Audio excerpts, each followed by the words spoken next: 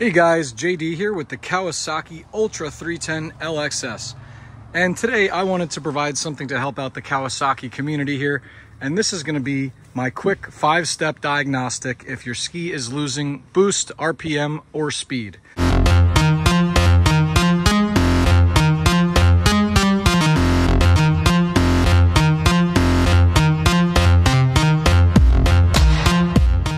So the information I'm providing you with today is not an end-all. This isn't a complete diagnostic of every little thing it could possibly be.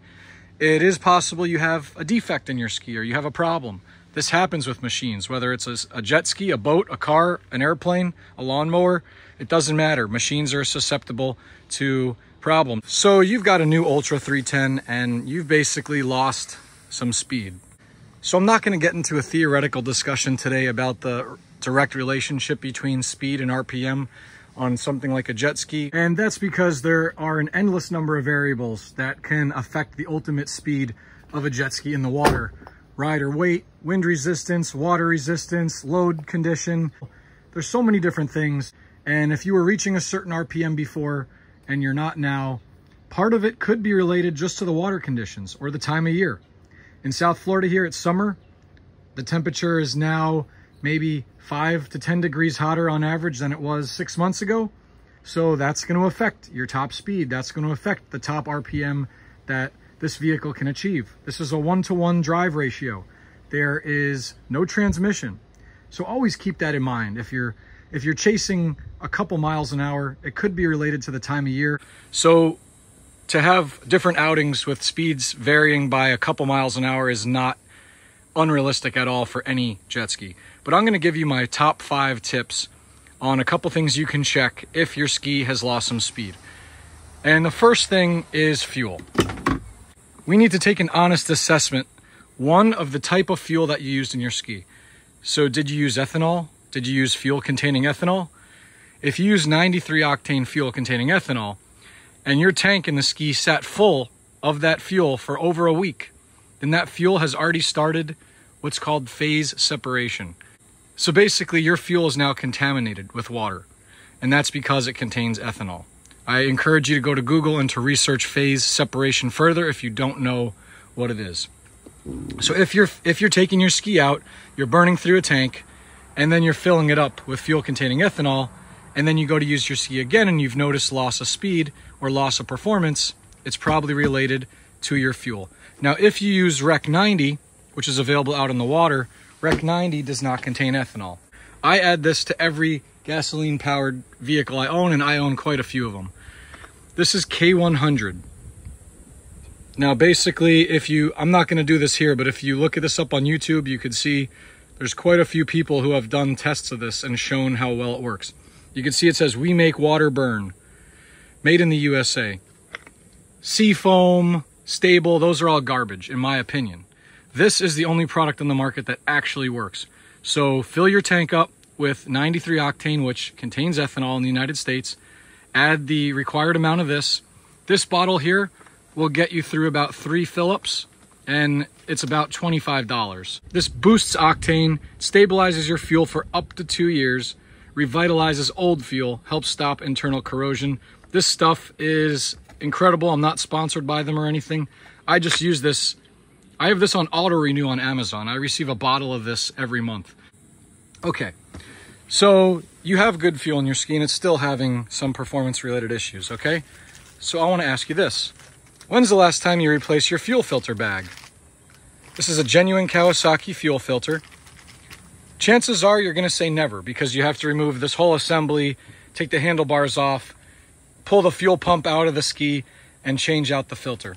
I've changed mine once. I've yet to do a video on it because I have a lot of voiceovers I have to do and a lot of editing, and because it's not exactly easy. It's not the most difficult thing, but it is kind of a pain to get this all apart. So if you haven't changed this, if you have more than 10 hours on your ski and you haven't changed this yet, or you haven't inspected this yet, that could be suspect. I forget how much those are, but just for anybody watching this, this is the part number 490190034. That is for the new 2022 and up. They did change the fuel pump for these. So finally, if you've checked the quality of your fuel, you've checked the age of the fuel, you've checked your fuel filter, you're still having issues, well, it's possible that you have a problem with your injectors or with your fuel pump. If you did let the ski sit with fuel containing ethanol, then the number of problems you could have related to that are endless. So the key is to never let your ski sit full of gasoline containing ethanol unless, one, it's been treated with a product like this. Now, I can't speak for any other products. This is the one I use. So if you've treated your fuel K100, it should be completely fine. But, you know, if you use crappy fuel from a questionable source that contain debris, or you're out there, you know, in the dust pouring fuel in, you know, fuel-related issues are a big cause of loss of performance. Next, the biggest thing I see people neglect on these skis is, and if you've ever texted me or emailed me with performance issues, you know that I've said these spark plugs, where I show you exactly how to install the plugs, which plugs to use, how to put anti-seize on them, how to gap them and torque them properly. Very few people have watched that. It has very few views. So, you know, go and watch that. This is a 4-cylinder dual overhead cam, supercharged engine, intercooled and boosted. It's got a lot of moving components.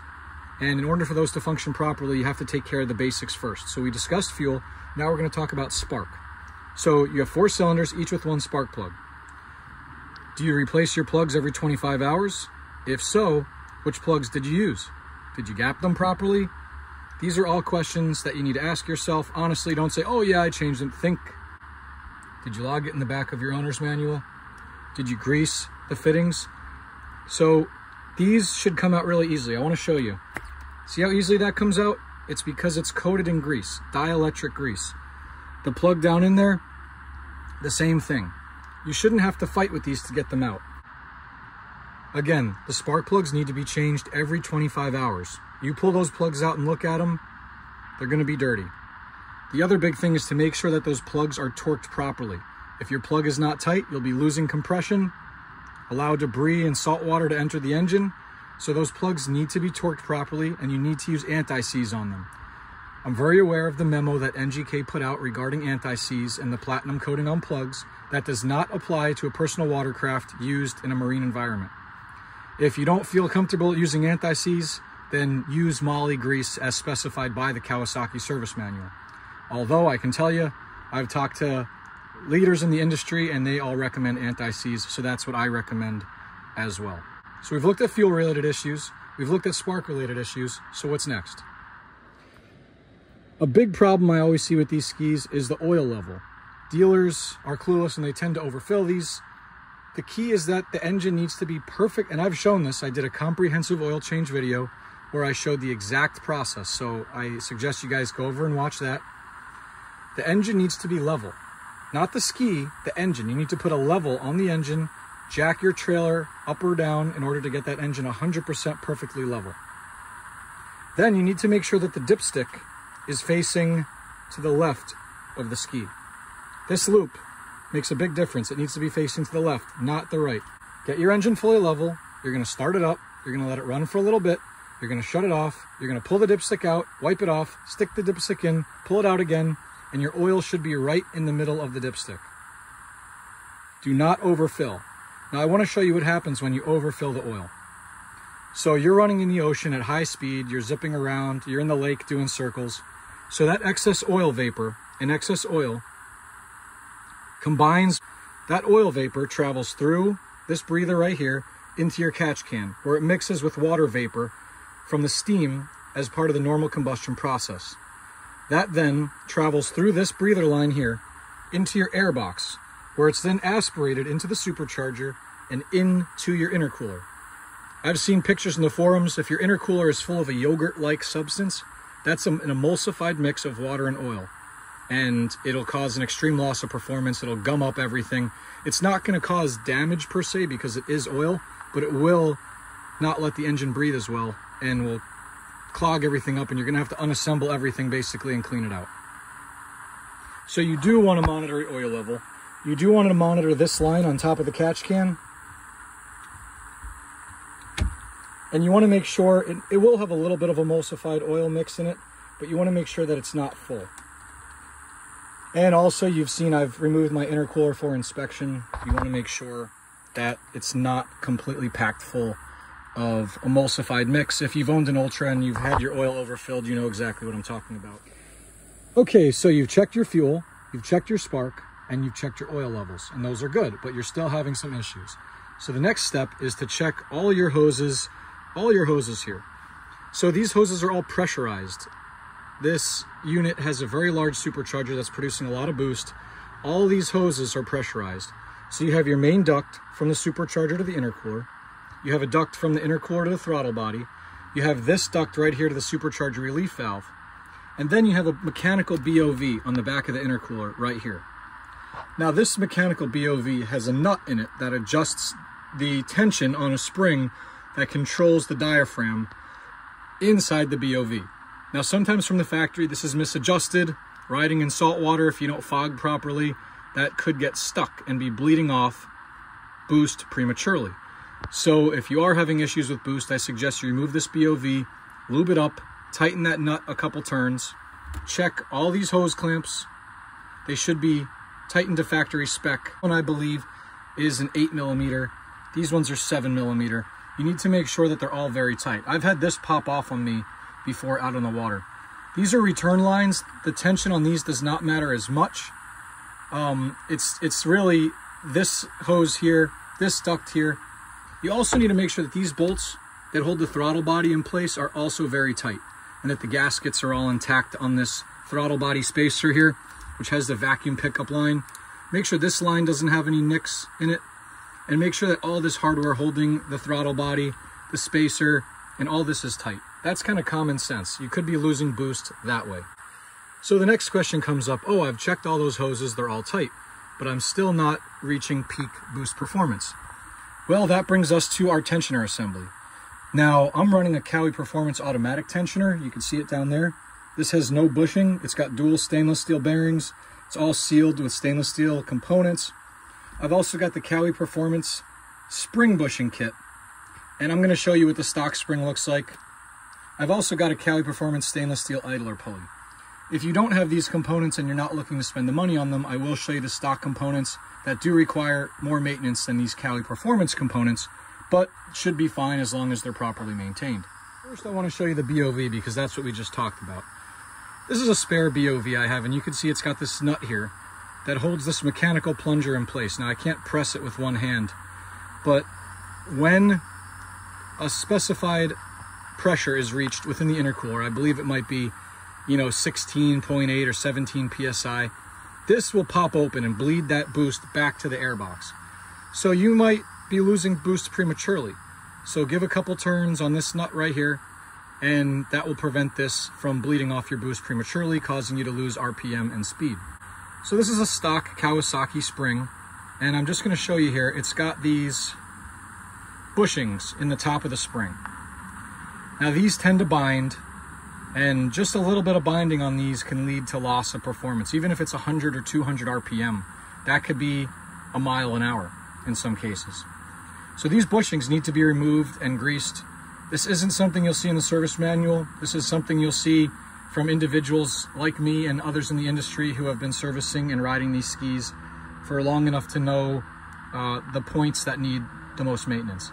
So you got your spring bushings. Of course, my spring has got the Kawi Performance upgraded bushings, which include a marine polymer brass ferrule as well as plastic inserts, so they don't bind up like this one here. This is the stock tensioner, and you can see it's got a bushing here. And this bushing, I can't even move it with one hand here while I'm trying to film, but this bushing here needs to be unassembled. I've shown videos on how to do this.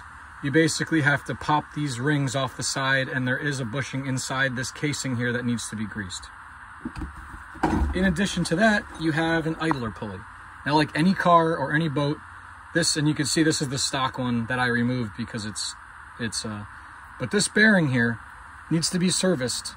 Kawasaki sells this as a whole unit, but every 100 hours or so, you're going to want to replace this whole unit if you're running the stock one. If you're trying to chase every single little RPM, then these are things you need to look at. This is from K-Speed. This is a billet anodized block-off plate for the BOV. So the guys at K-Speed will say they've had a lot of issues, people coming in losing boost, and it's because of that BOV leaking. So they'll just remove it completely and put this block off plate. And then all these components are basically driven by a belt, as you know. So this right here is a genuine Kawasaki belt. I keep these on hand. I have like 2 or 3 of these on hand. You want to make sure that your belt is operating at peak efficiency and that it's not frayed or worn out. Most people will have a plastic shroud covering the belt. I've removed that shroud so that I can inspect it. You know, and if you see any fraying, this serpentine belt is very similar to the belt you'd find on your car made in the last 25, 30 years or so. Pretty much every car has a serpentine belt. You've checked all your pivot connections. You've checked all your hoses. It could be that your belt is worn out and needs to be replaced. Again, I've done full videos on replacing that. So if you suspect that that's the problem, you should replace that as well. All right, so you've checked your fuel, you've checked your spark, you checked your oil, you checked your air. So by air, I mean you've checked all your supercharger ducts, your belt, your tensioner, all that stuff. So the next thing you have to check is your exhaust filter. Just like everything else I've discussed, I have done comprehensive videos on this as well. So this is what the exhaust filter looks like. You can see this one's worn out, as is this one, and as is this one. Especially in salt and the way I ride, these filters become corroded, they become clogged up, and they reduce performance. If you're running a little bit higher temp, your oil temp seems to be a little higher than normal, then could be your exhaust filter. The performance loss is directly correlated with a lack of maintenance. Now you might say, oh, I follow everything, I do everything, and it's completely possible that there's another problem with your ski. So the next thing we're gonna check is the jet pump. The jet pump. So even a little piece of plastic, like I've seen plastic rings from milk bottles, they could get sucked up in there and cause cavitation, cause issues with your pump. You want to inspect the pump thoroughly. It might be time to replace your pump bearings. And I've done a video on removing the pump and inspecting the bearings. So that's supposed to be done every season or every 100 hours. So did you pull your pump off? Did you check the bearings? Did you pull the cone off? Did you check the seals? Those are all things you need to check. And if you can't do it, have your mechanic do it. Check your intake. The biggest thing too is to check the intake itself. Make sure everything is tight. Make sure you have silicone filling all the gaps. That silicone makes a difference, up to 1 mile an hour in some cases. You can see here it's all sealed. And I just want to add this in just because, you know, some people this might happen to you. Make sure you're using your black key and your ski is in full power mode. The ski starts in medium power mode by default. You got to push this button after you start it and make sure it's in full power mode. Some people might not realize that. I had a guy email me. He's like, oh, my ski's not running right. And he sends me a picture of his display showing me, oh, it only has 10 hours. And I said, dude, you're in medium power mode. And he's like, what? I'm like, you need to push the mode button to activate full power mode to give you access to the engine's full power. That's your full power tune. He's like, oh. The other thing I'll tell you is if you get a tune from Riva or you get a tune from wherever and you start adding aftermarket components, that changes everything to the ski. I can speak personally to the K-Speed tune. I've run it for over 100 hours now with 0 issues, 0 problems. If you have a Riva tune, I can't speak to any problems that might come up because of that. So the K-Speed tune, you should not have any issues. I'm always more than happy to help diagnose your ski, but my first question I'm going to ask you is, did you read your owner's manual and did you purchase the $80 service manual? Most people say, no, I haven't purchased it. Purchase the service manual, read your owner's manual, go from there. Hope this was helpful. Thanks for watching JD's Water World. If you enjoyed this video, remember to hit that like button and subscribe for more Kawasaki content only on JD's Water World.